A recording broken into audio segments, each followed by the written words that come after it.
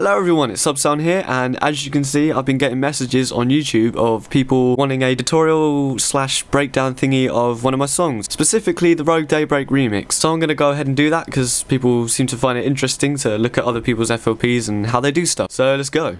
So here's what the project of the track looks like. It's quite a large one. This one's definitely taken me the longest out of any other track, as you can see. So we'll start off with the beginning, and as you can see I've got random automation clips placed here.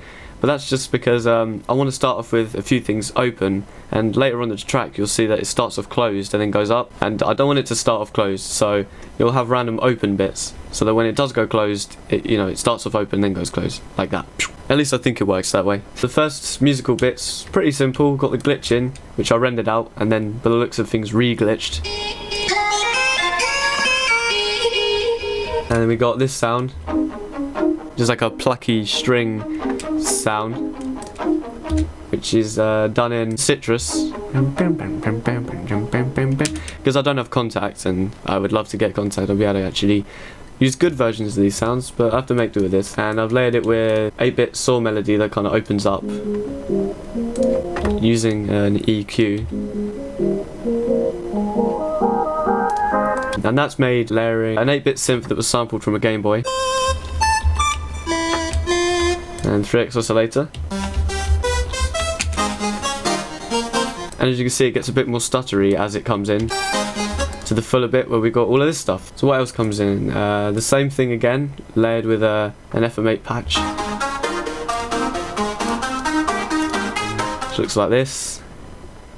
Copy that.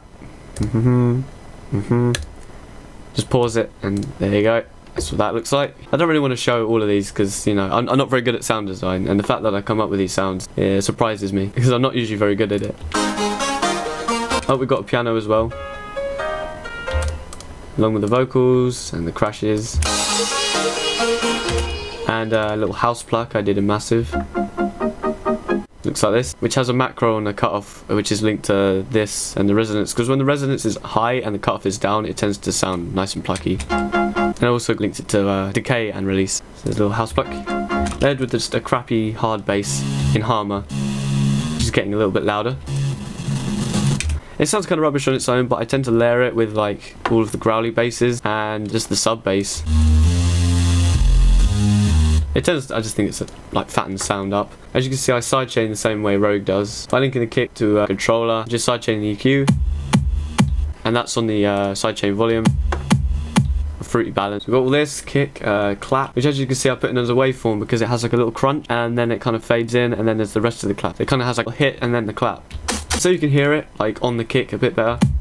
And I layered it with that, like a crappy little, but it sounds better with it. And together it all sounds like this. Got the house plug opening, and then the little crappy hard bass fading in, and the delay on the vocals, sweep, and this opening up. The piano. Then we've got some more drums, which is the ride, the hi-hat loop, and hi-hats. Sounds like that. And we've got some brass chords, which probably aren't the ones from the song, but I don't know, I just click stuff in the piano roll until it sounded good, because that's kind of how I do everything, just click stuff until stuff sounds good. That's my advice for everything musically. And then we've got the sub bass slowly fading in, and everything's still opening up a bit. Then we've got the build up, which is basically the same sequence here, but as you can see, as it kind of repeats, I just use the slicey tool and sliced everything up. Oh, and we've got a clap rise thingy here, and a 3x oscillator just going, along with a sweep. And we've got the brass opening up, and the hard bass, house pluck, piano, and that, and some sweeps and crashes. And it goes from the ride to the little hi-hat loop, or the ride loop, whatever, and the kick fading in.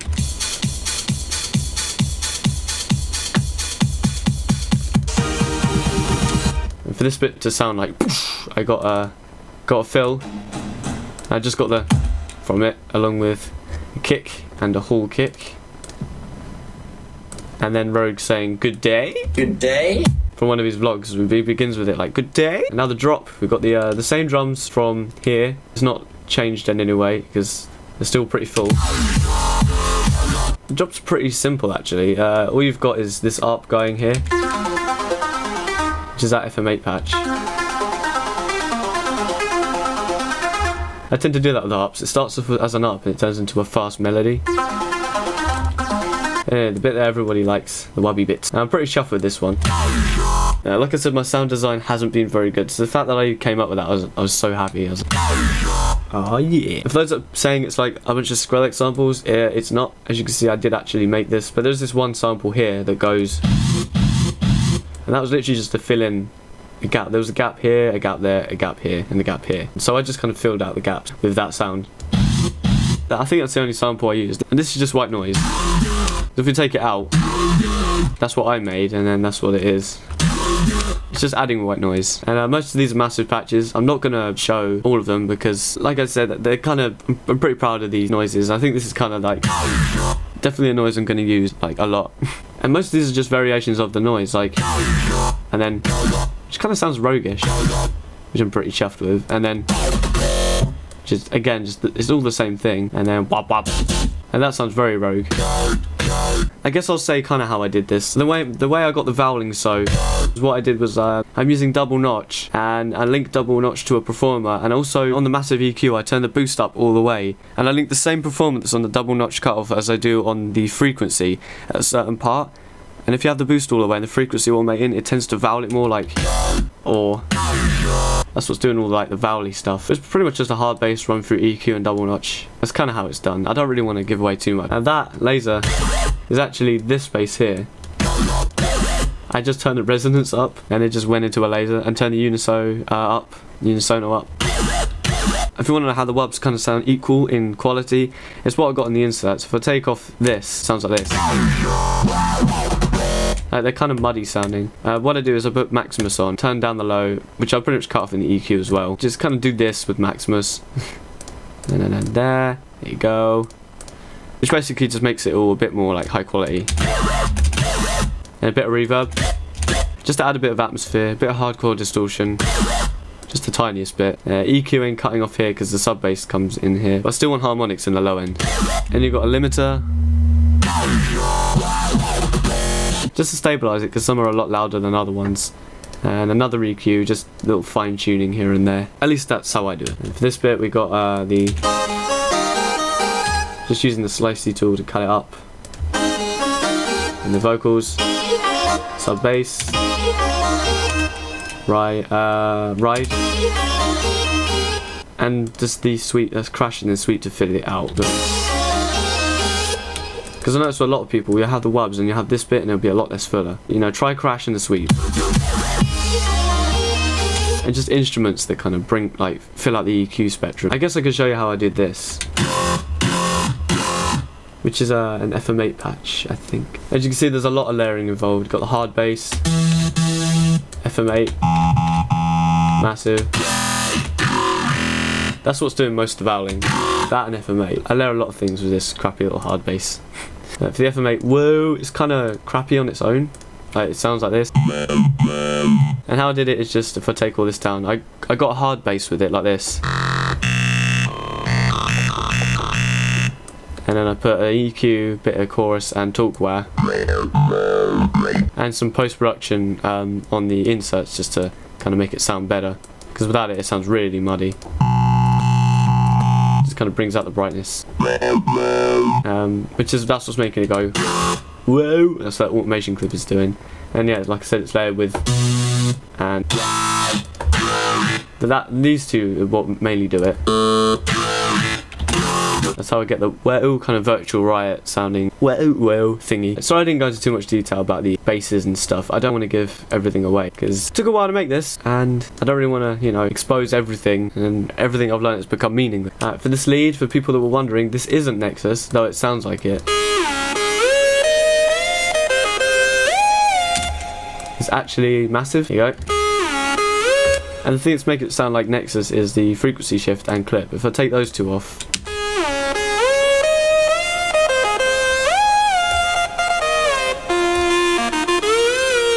yeah, as you notice, the chords kind of change as well, just to keep it interesting. Then you got the house pluck doing an ARP, and the piano. I'm just making it go gling gling gling gling with the as you can see, I delayed the octave higher. What else we got? That as well. Lots of wet reverb on here because I bust the vocals to an insert with lots of reverb, and I just pretty much applied it here with an automation clip. So that's what the, oh yeah, and the brass chords.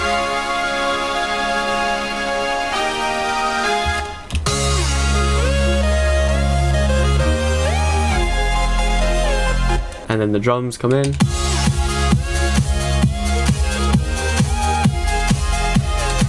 And I got bored of it, so I made it stutter here with this. We're basically harmonising it with two different instruments, so it's like and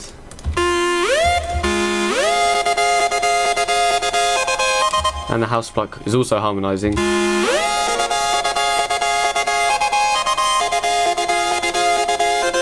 And you've got the piano still going, and the thingy, and the brass chords as well.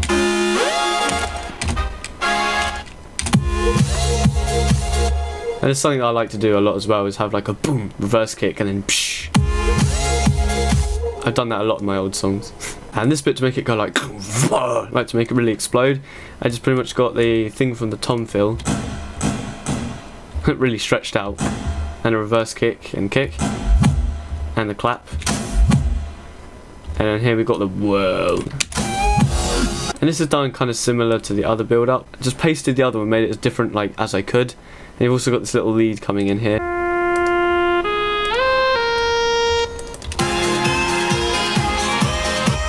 Oh yeah, I got more drums as well. Got the clap going in, and hats. Doing this. Again, row going. Good day. And then you got second drop. Right, to make this sound, for those who are wondering, it's basically loads of layering. 32. As you can see, there's a butt ton of layering for this one.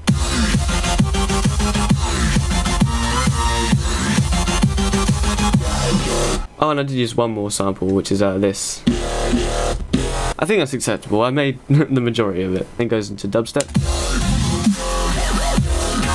As you see, the wubs actually sort of have some progression now. They're not just like the same note. Just to keep the whole thing interesting, really. Same thing, but with the electro style drums, not dubstep. Then just the same drums from the drop, but with a lot less stuff. And then more minimal. And then boom.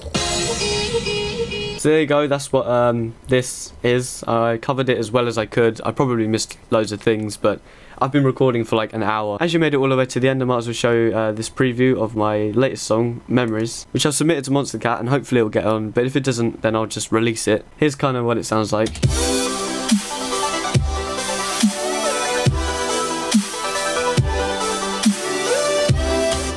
Here's a bit of the drop.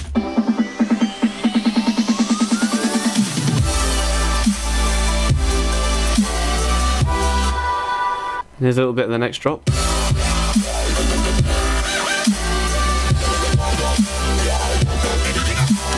That's all you get though. Anyways, thanks for watching. I'm gonna go and scroll like this, and I will see you on the next one. And make sure you subscribe so you get notified of when this song is released. And that's about it. Thanks for watching, and goodbye.